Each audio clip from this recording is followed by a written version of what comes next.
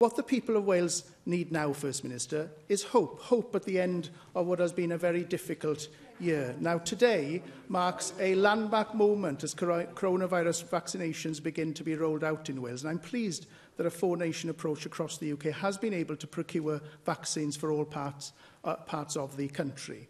Now, I understand that the UK has ordered 40 million doses of the Pfizer vaccine, and as a result, Wales will have 40,000 doses of the vaccine, which equates to enough for nearly 20,000 people across the country.